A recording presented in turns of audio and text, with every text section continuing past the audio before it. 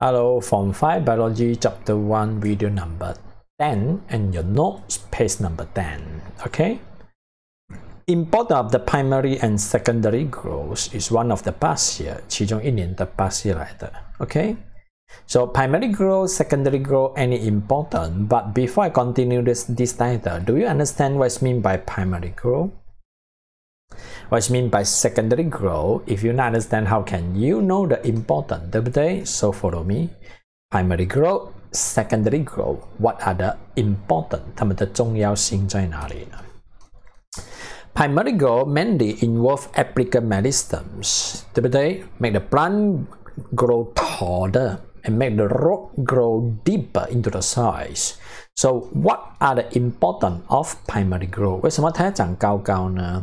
So to increase the height of the plants, to make the plant become taller, so it can reach the sunlight, to obtain the sunlight for photosynthesis. 给它长高高，拿到阳光，进行光合作用。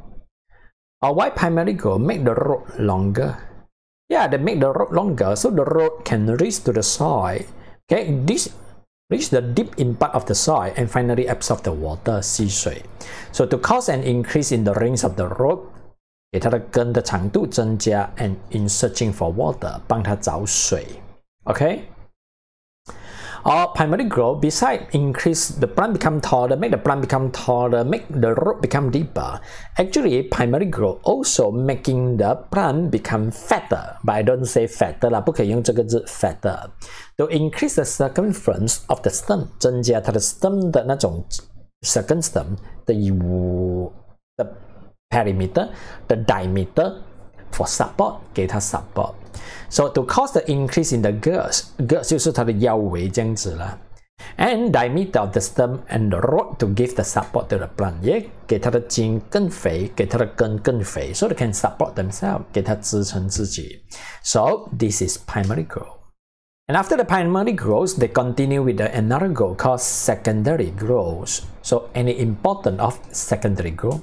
They make the diameter of the stem become bigger, wider. They're making the diameter of the root become bigger and wider. For what? 为什么呢? 第一个 support 啦。Okay, stem become bigger so it can support itself, 它可以支撑嘛。And the root become bigger so it can support, 给它们支撑用的。So secondary growth for what? To cause an increase in the diameter of the stem and the root. 给它的 stem, 给它的根呢 diameter 变得更大更大。For what? For support 啦。